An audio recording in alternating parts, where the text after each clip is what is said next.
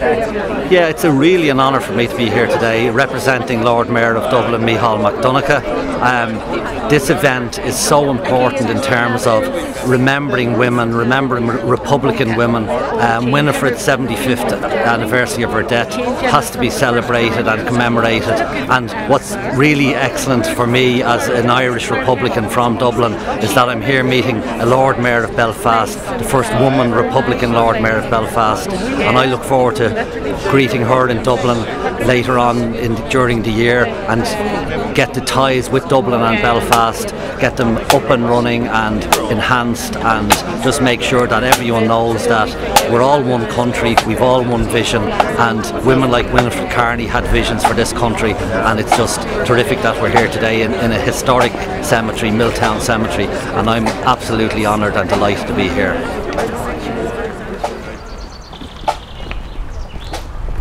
Last down the glen one Easter morn, to a city fair rode I.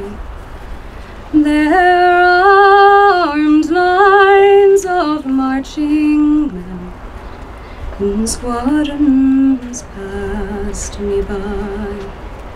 No pipes did hum, no battle drum did sound its loud tattoo,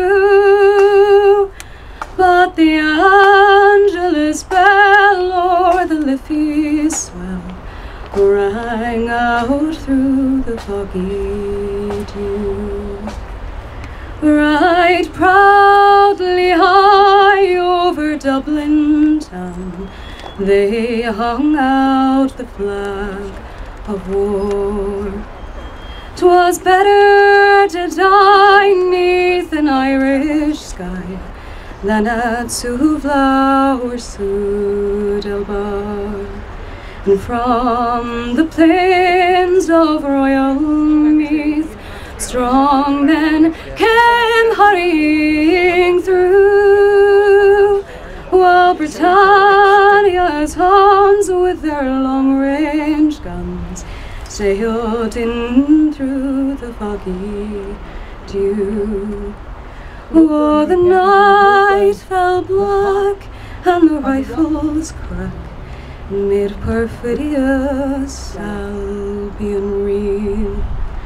In the leaden rain 7 tongues of flame did shine o'er the lines of steel.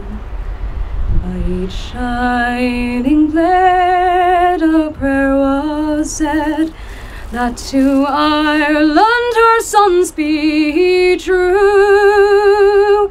But when morning broke, still the war flag shook out its folds in the foggy dew.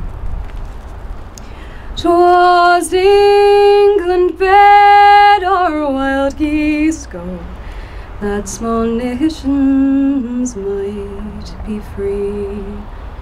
But their lonely graves are by Suvla's waves, on the fringe of the great North Sea.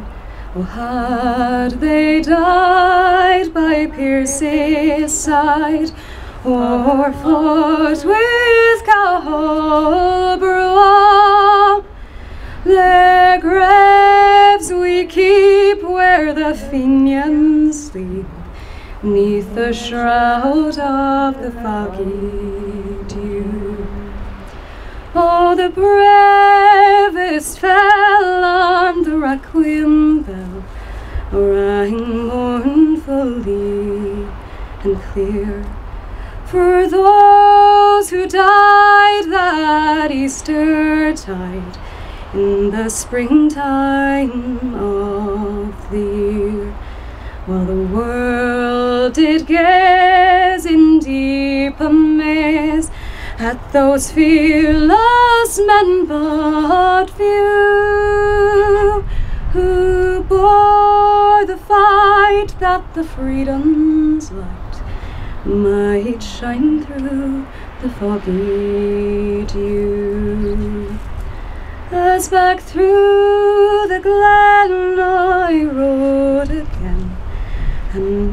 heart with grief was sore. For I parted then with valiant men, whom I never shall see more. But to and fro in my dreams I go, and I kneel and I pray for you. For slavery fled, oh glorious dead, when you fell in the foggy dew.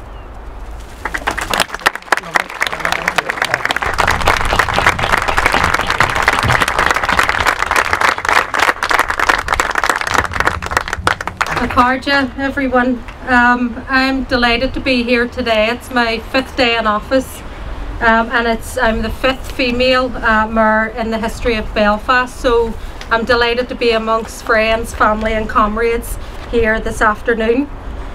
It is 100 years ago this year that the women of Ireland struck a blow for the liberation of all women in Ireland and Britain. They broke through the blanket ban on women voting in elections.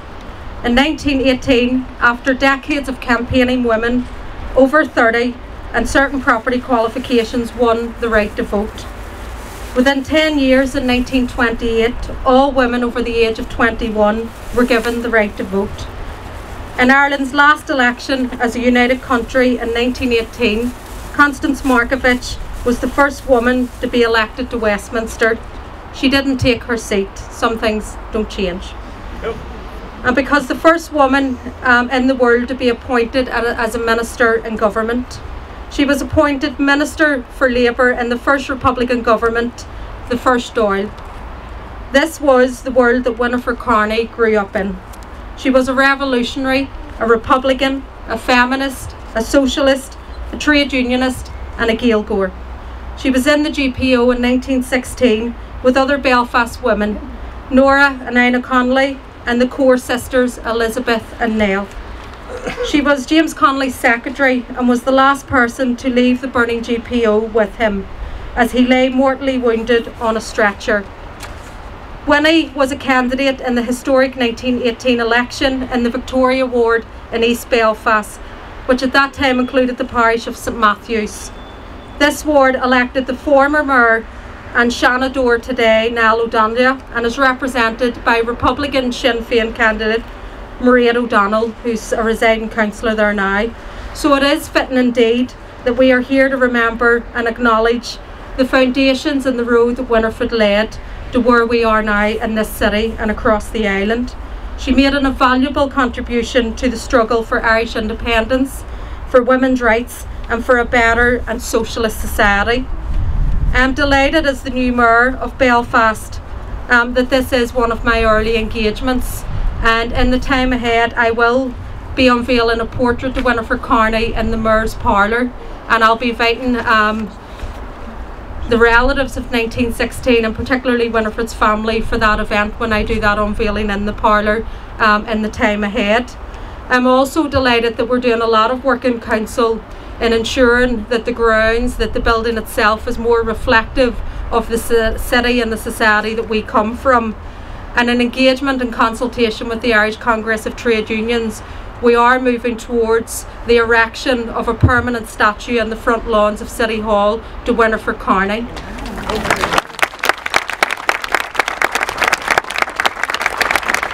And I think that's not only important as a Republican to ensure that there is the Republican tradition, which was rich when Winifred was growing up in Belfast, that's reflected in the main civic building in the city, but also the fact that she's a woman. Women were often written out of history.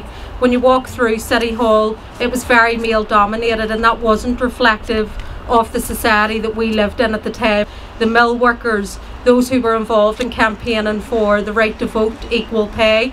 And it is a fitting tribute that we have a strong woman such as Winifred Carney honoured on the front lawns of City Hall in a statue that is fixed to the building forever and cannot be removed. And I think it is important, and again Margaret touched on it, the complexity and the layers of her history. We do have a shared history, and you see that really coming to the fore in the marriage of Winifred and of George McBride, a UVF volunteer who fought in the Battle of the Somme the same year that Winifred was in the GPO in Dublin with James Connolly. They fell in love, and I suppose it was a labour of love as well for working class and socialist politics. And the statue on the plinth will give recognition to her husband George, who on his last days gave permission to the National Graves Association to attain and attend to Winifred's grave. So I will be pleased that I will be the mayor, hopefully, that will be unveiling that statue.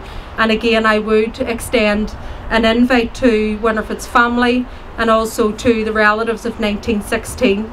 We are standing on the shoulders of giants.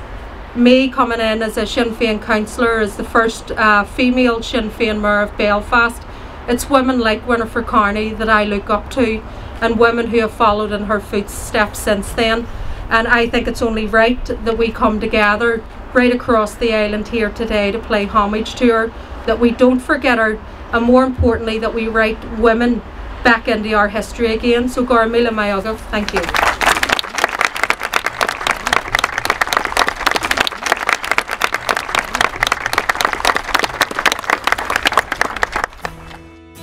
Sinn Féin, Goananus Carta agus Aontas na HÉireann, Equality, Rights and Irish Unity.